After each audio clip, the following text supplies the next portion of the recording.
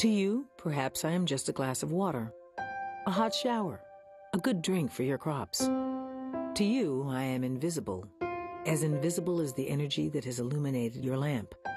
You might not think of me at all, although I am the source of much of what keeps you alive. If you do think of me in the form that you receive me, through a faucet or a sprinkler, and marvel at how I sustain so much of your life, do you think of where I come from?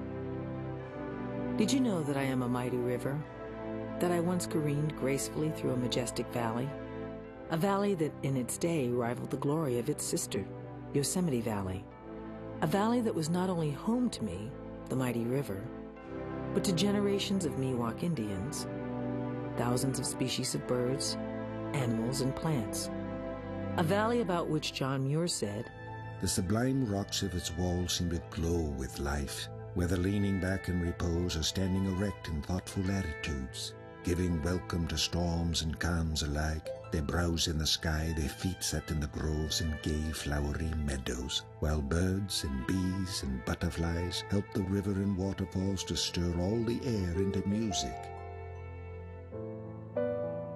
These paintings and photos you have seen are all I have left to show you of that valley, Hetch Hetchy Valley. For you are looking at me now, and that isn't at all what you see. Now I sit incarcerated in a holding tank, the captured river and the reservoir, having drowned out the precious valley which lies beneath me. I am Tuolumne, and I want you to know my story and the story of my home. I do not begrudge you my water. I ask you rather to consider the way in which it has been taken. I will show you how this wall of destruction came to be. I will show you how the damming of Hetch Hetchy made history and changed America's policies on wilderness.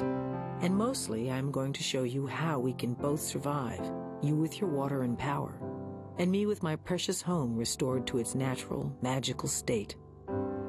Listen, and we will go back to the source.